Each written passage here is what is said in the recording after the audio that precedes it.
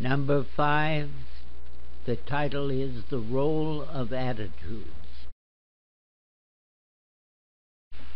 Welcome, dear friends, to this further diagram on chemical addiction. The topic is the role of attitudes. And I begin once again with my familiar ski slope on the hill of progression into alcohol addiction. 1 out of 10 persons starting the drinking habit will show the symptoms of this addiction. It may be the extreme pleasantness of the high produced by this central nervous system drug that hooks this one and induces him to return again and again to this high.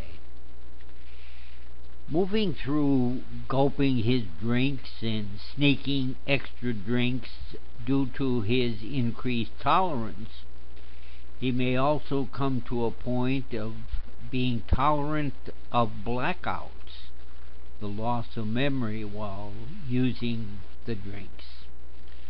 The point of no return comes with the LOC, loss of control.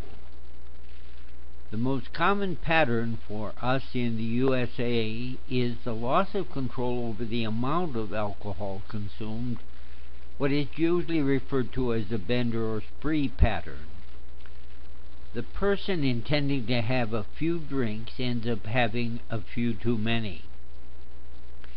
With this result will come the usual social complications of aggressive behavior, family discord, drunk driving, arrests, accidents, and so forth. There is a pattern of drinking addictively which involves drinking every day. There is no abstaining in this person, but neither is there any staggering drunken behavior. This pattern is more like that seen in the person addicted, say, to pain pills. My sister did all of her drinking at home in this second pattern, but she went into full-blown DTs when a health condition put her into the hospital.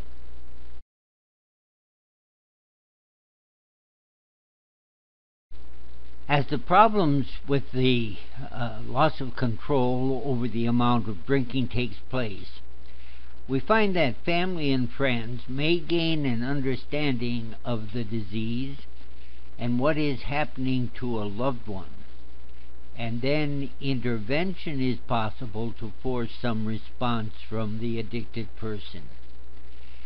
In this particular diagram, I'm showing that attitudes that both parties, both the individual with the drinking problem and those that surround him, play an important part in the hopeful recovery of the alcoholic. What do I mean by speaking of attitude? I use 2 phrases to define attitudes. One is to call it a mindset. The other is to see it as a habitual thought pattern. From birth onward, all of us come under many influences. It is usually our family that have the biggest part to play in developing our mindsets and our thought patterns. But today we have a lot of competition from television, movies, music, and peer groups. From my diagram, you can see that I am linking thinking and feeling and action to the attitudes as I have defined them. By attributing attitudes to either a positive or negative position, I am assuming that we learn to like something or to dislike it. The little boxes at the base of these figures of attitudes, plus or minus, refer to this idea that these are very firmly held. Using this idea of the mindset, then I'm saying that like in concrete these attitudes are set, and it may very well take something like a jackhammer to get them moving. The sea balloon attached to the attitude symbol refers to the conduct which flows from that attitude. Keep that image in mind as I proceed to discuss changing attitudes. Here is an example of what I am suggesting. Out of all the words possible, I choose one: spinach. Now, every one of us knows what spinach is. It is a green, leafy vegetable, and it is supposed to be good for us. Yet we may have memories of our mothers placing some of this green, gooey stuff next to the hamburger and potatoes and telling us, "Eat it, it's good for you." Today, just the mention of that word is enough to make us a little sick to our stomach. Maybe we do also have memory of the Popeye cartoon and how spinach would make Popeye super strong so that he could take on and defeat Bluto. But it never did that for us. I'm building a case that for many of us we would have a negative attitude towards this vegetable spinach, and as a result our conduct toward it would be to reject it. If we would be going through a cafeteria food line today, we would say no thank you to the spinach, I'll have some of the peas. Now, my wife Nancy, and through her influence some of our children, love spinach, even such an unusual thing as a spinach sandwich. You may get the idea you don't have to think long and hard about our attitudes. Just a word, just a smell, just a melody, and we can be moving toward it or moving away from it.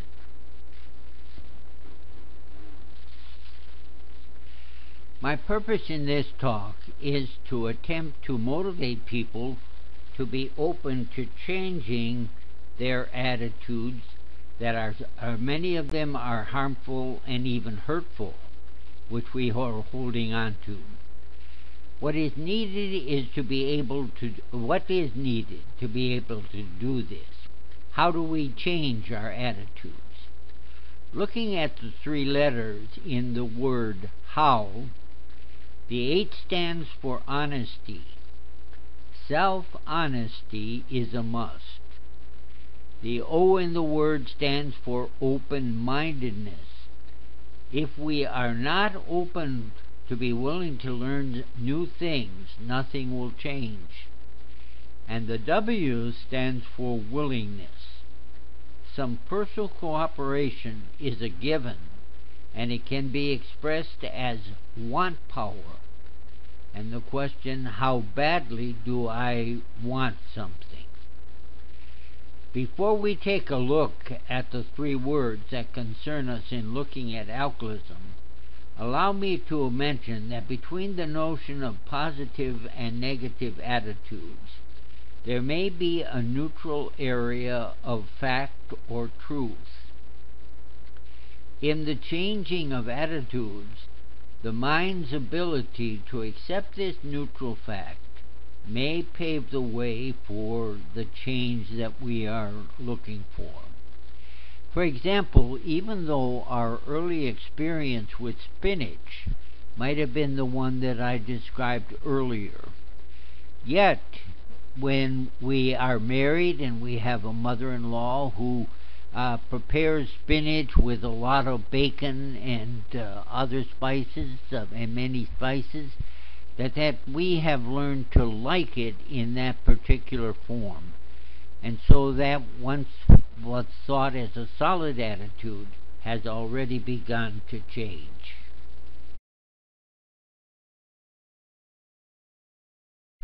The first word that I would like to call to your attention is the word alcohol.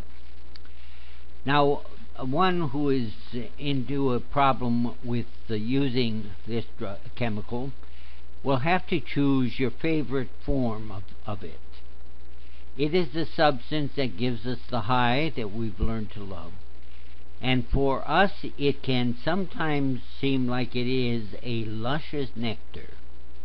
Now, let me tell you, you don't get much more positive than this luscious nectar. So, the attitude that we begin with, that or have learned to come to, is this one of a very positive attitude, luscious nectar. Yet, at the same time, it is the substance that's getting us into all kinds of troubles.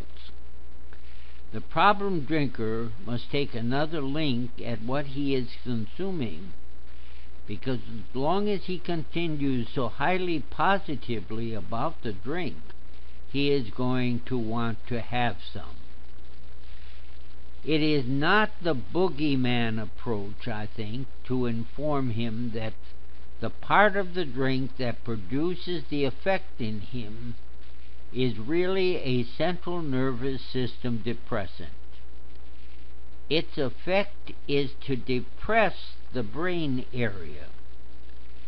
Now, when the area of the brain that controls our inhibition is depressed in the early stages of consuming, we may begin to act much more freely, and so we interpret this as our being stimulated. Yet if we continue to consume more alcohol, we will eventually go to sleep, eventually pass out, go unconscious. One of the dangers of teenage drinking is that they are largely not very highly familiar with the chemical, and they may, at the very stage of about to pass out, drink a large amount, and as a result the drug continues to anesthetize the brain, and death can possibly result. The person with more experience in the drinking practice may drink enough to pass out, but has done so at one drink at a time, so the total brain is not ever affected. So to learn something about the drug alcohol can have a person moving from the very highly positive attitude to the neutral area. But that 1 in 10 who has progressed to an addictive use of alcohol may need to come to a negative realization about it. I use the word poison in my diagram. Now that may sound like the boogeyman approach to some of you. In my symptoms and phases first diagram, I do mention the fact that a drug salesman has told me that when a company develops a new chemical and has been put into use, they expect that 7% of those who use it will experience a negative or allergic reaction. I said then that 10% in those developing addiction to alcohol come fairly close to that figure. Maybe the recovering alcoholic would be correct in reporting to others, "I'm allergic to it." After all is said and done, the truth is that this person needs to begin to know and accept a no-use attitude towards all alcohol drinking. That attitude change was from a positive to a negative. The two other words that I have chosen to deal with may well be in the opposite direction. Take the word alcoholic. I suggest that most people will find that word as applied to anybody, by anybody, to them as totally unacceptable. He would rather die than to call himself an alcoholic. As long as this attitude continues, he will have difficulty in behaving like a recovering person. To share your story at an Alcoholics Anonymous meeting, the person begins by saying something like this: "My name is Joe and I'm an alcoholic." and the entire audience responds, "Hello, Joe." My dear friends, the sense of comradeship and affection shown in the fellowship of AA is amazing. Worldwide, a man or a woman has instant friends by attending an AA meeting or visiting an AA club and making that simple announcement about being an alcoholic. But the honest truth is that it has probably taken some long time of effort on the individual's part to get to the point that they can be comfortable doing that. The neutral position with this word alcoholic is to begin to see that alcoholics are like everyone else. They are human beings with all that that designation implies. In the course of these talks, I have several times mentioned that alcoholics are not bad, immoral, or stupid people, but they have a rather baffling disease which they have been struggling to control by willpower and personal effort. The addiction is not going to surrender to either willpower or personal effort. The loss of control, the LOC, will be there until the person admits to themselves and to others that they are a sick person. Victory can come through surrender.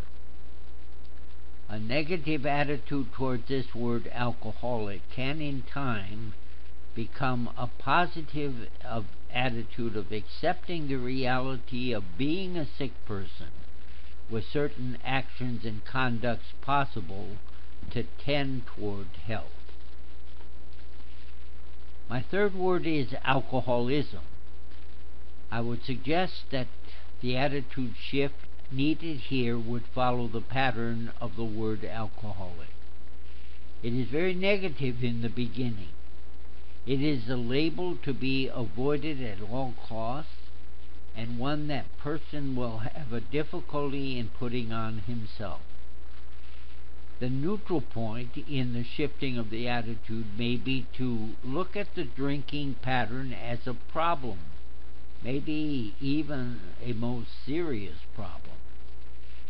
The phrase that AA uses with step 1, admitting that life has become unmanageable because of drinking, that is a pretty good description of what most of us would call a problem. Life unmanageable.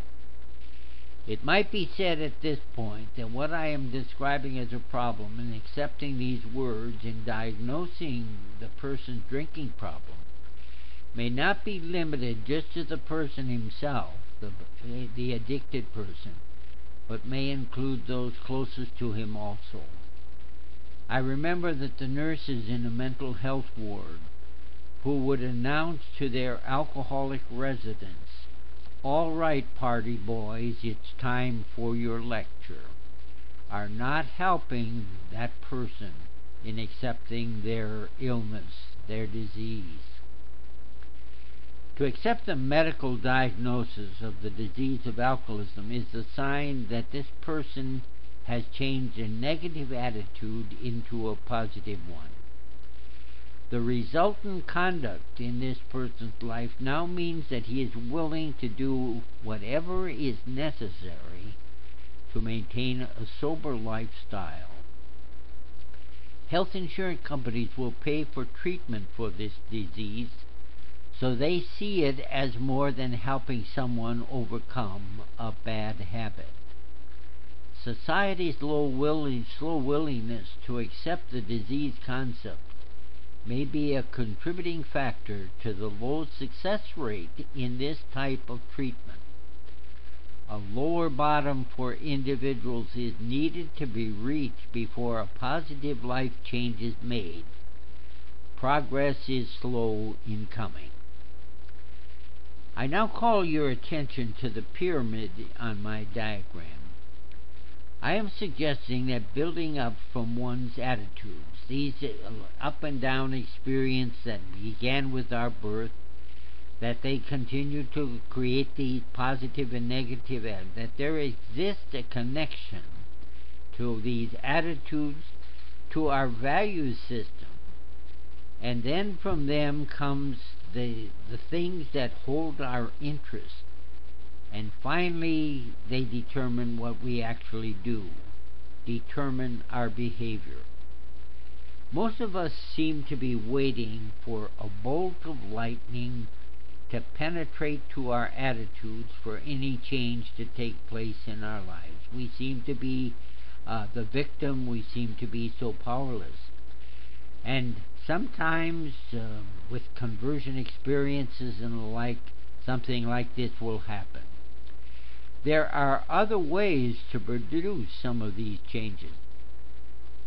For example, from someone I got this statement, that it is easier to act our way into a new way of thinking than to think our way into a new way of acting. Do you see what we are facing? As long as our person has the wrong attitudes toward what he consumes, why he consumes so much or so often, and why problems cluster around his consumption, and as long as he thinks that he can stop any time he really wants to, the illness continues.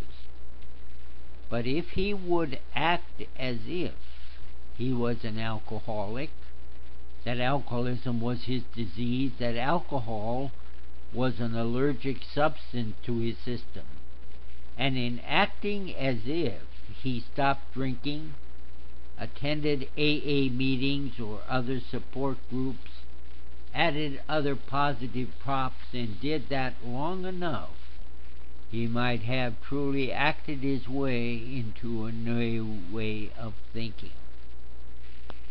Attitudes are very important in the recovery process.